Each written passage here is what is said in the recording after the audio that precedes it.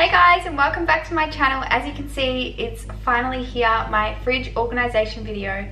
Let's get started.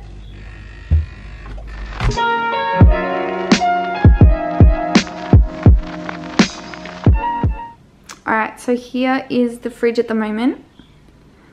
There's not much in it, so we need to go shopping, but that's okay.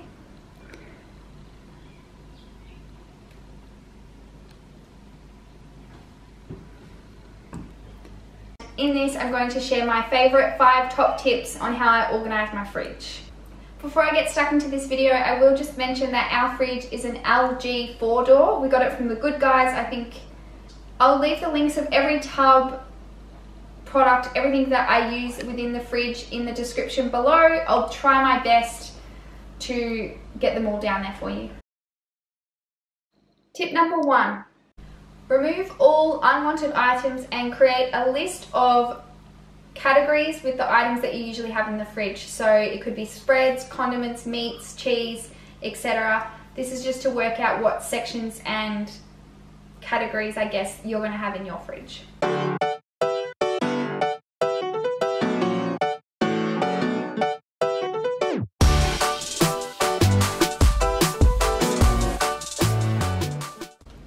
So we went shopping this morning, so this is all sorted. I'll just take these out of the carton. Everything else is pretty good, all washed and ready to go in.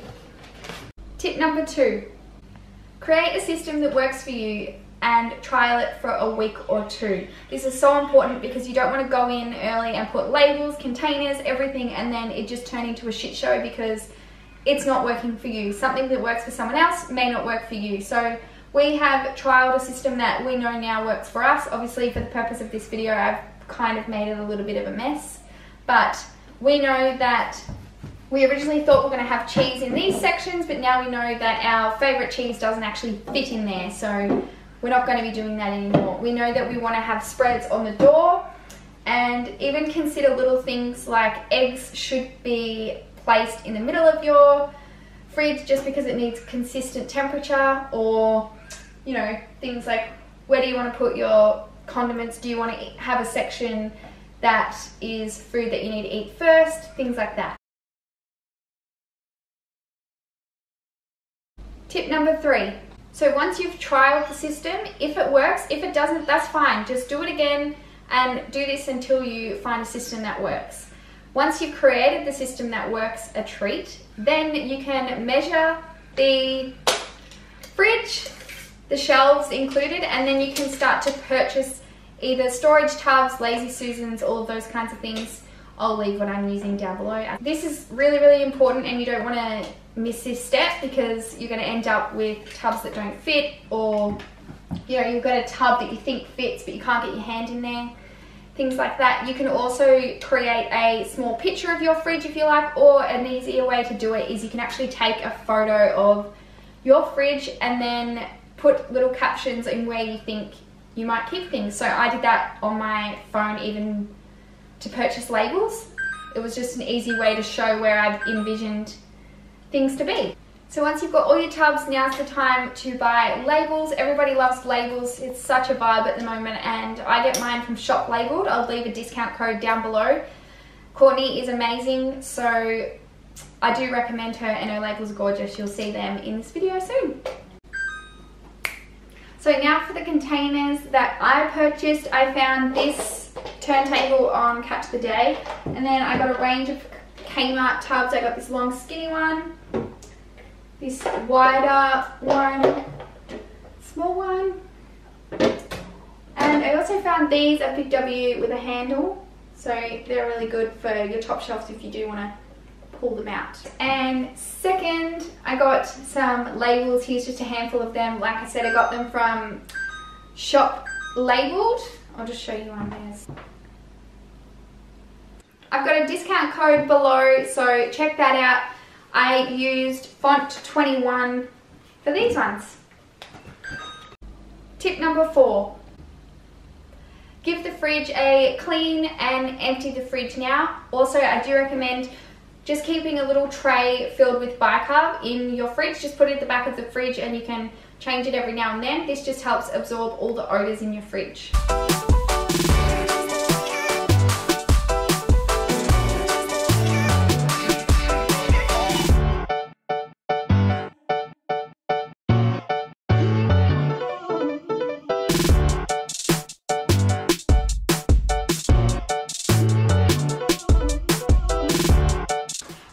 starting to organise my fridge, I realised how much plastic we're using in the fridge, so I'm really trying to eliminate that, and by doing so I've purchased some stasher bags. I really recommend these. I've used a few. I've left these in the packet just to show you, but so far I'm really loving these. They keep everything really airtight, which is great. So recommend stasher bags.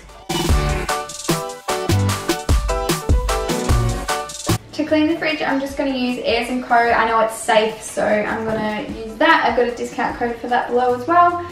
And just a damp cloth. The fridge is fairly new, so it's not that dirty. Usually I would take these out and give them a soak in the sink, but I really don't think it's necessary. But if you need to do that, I recommend it. And then this.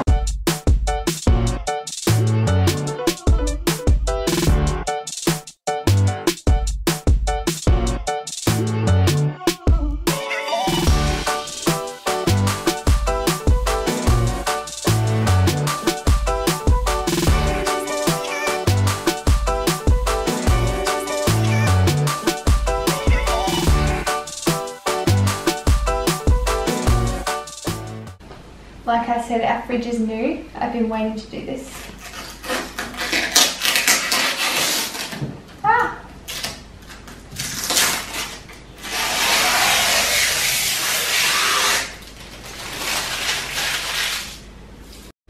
Tip number 5.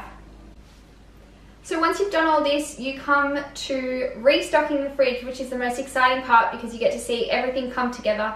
When doing this, just be careful to leave room for movement. You don't want to go in and label everything, put all the containers in because you have a party one day and you don't have a spot for all the party food, and everybody loves party food. I'm just going to start adding some of the containers into where I've kind of planned for them. Also, I've got this $3 case file from Kmart. I'm just going to place it in there so I can do my stasher bags inside there with meats, I think.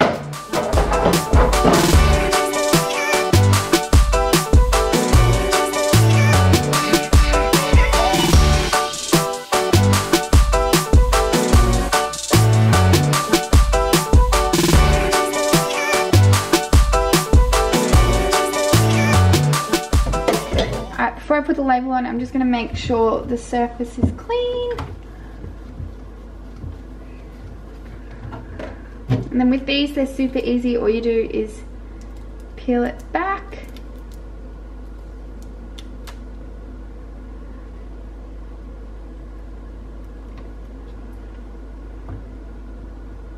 You can use a credit card or something to just press it down.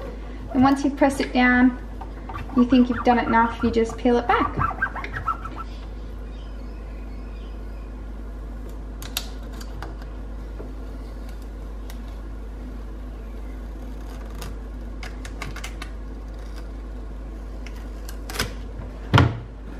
Voila! So there's 2 ways of spelling yogurt I've just discovered.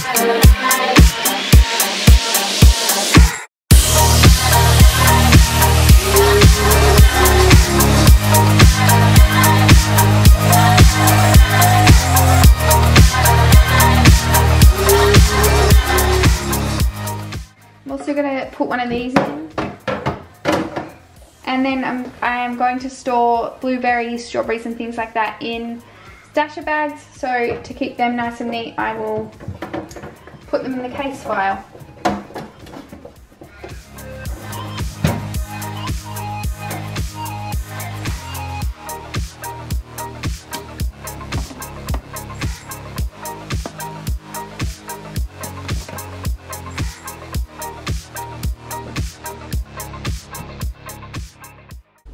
So if you've been following along, your fridge may look a little something like this.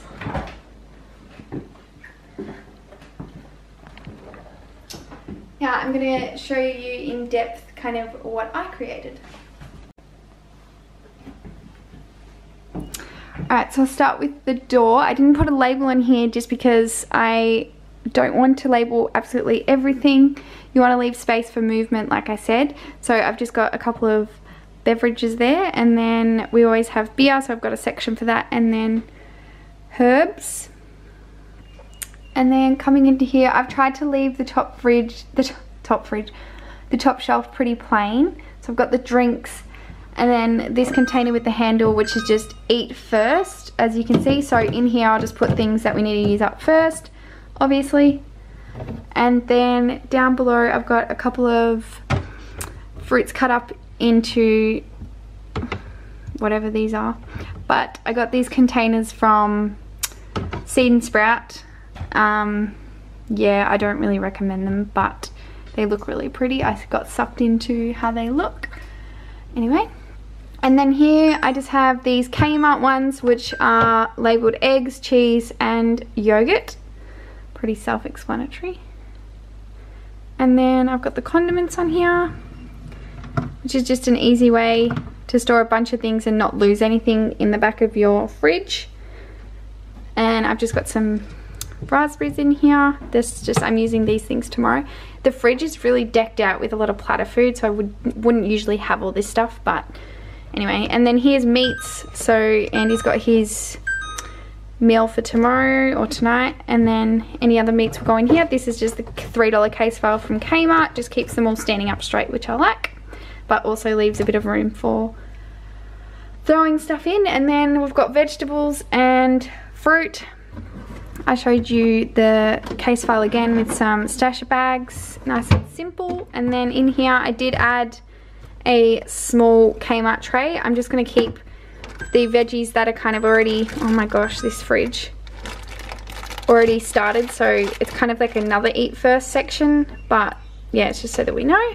And then a few bits and pieces in there. Then we've got deli meats here, which obviously there's deli meats in there. This is not labelled, but obviously for now there's deli meats in there. It doesn't really matter what goes in there. I just needed some areas that didn't have labels because, you know, things happen, things change. So that's a free space. And then on this side of the door, this side again hasn't been labelled. I'm going to use it for supplements. There's a bunch of extra platter things in there, and then obviously juices. This is spreads with dips behind. So if we don't have dips, I can just lift this up and the spread section will become bigger, but we don't really have many spreads that actually live in the fridge, so that's good. And then here we've got water. Sorry about the fridge beeping, it's really annoying. It's been driving me mental whilst filming this. We've got milk, water, and then obviously room just for like juices or soft drinks or whatever we might get. And then behind there is a spot for dressings. We don't usually have them all the time, but it's just a good space for them to fit in. So that's that. It's not labelled. But anyway, now I'm going to show you my freezer. Here's the fridge though. Turned out really good. Love it. Alright, I'll show you the freezer. The freezer's not as crazy because we barely have anything in it. I will shut the fridge so that that shuts up. Alright, so in the freezer I've got vego meats, which is just like substitute meats that I eat, and then Andy's got his section for his meats. I'll keep the meats in stasher bags. This doesn't have a label because I want to leave, again, space for movement, space for things that we don't always have. Down the bottom too, we've got prepped meals. Andy gets my muscle chef, but we'll also be freezing meals and prepping bulk like bolognese sauce, etc. And then I've got frozen veggies. This is treats here, so I'll get some icicles and stuff in there, and then ice blocks obviously. Bread up the top. This is just not labelled, so again, room for, you know, if you have parties or whatever else you need extra space. And then on this side we have ice packs, frozen fruit, and then this will probably just become frozen fruit as well. That's again more frozen bananas. So yeah, I need a few more stasher bags in here. I've left containers to a minimum in the freezer just because we don't really have much in there, so I didn't really get a chance to check if the system worked as such. Like obviously what I've labeled works and is right for us, but in terms of containers and stuff, I'm not really sure how I'm going to do it in here just yet. But yeah, we don't really need much going on in the freezer, so that's it.